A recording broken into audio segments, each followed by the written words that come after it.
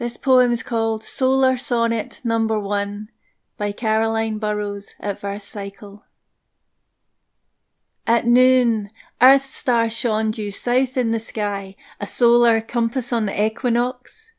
It crossed the cusp of Aries, reaching high, and gave more light to north sundial clocks, whose gnomons tilted with the Earth's axis to point at the sun from their hemisphere.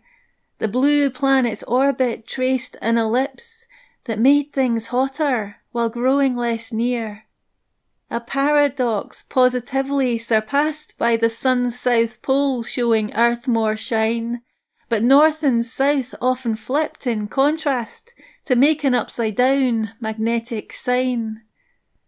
All of this gleamed in light 8 minutes old, emitted by Earth's star, that shone like gold.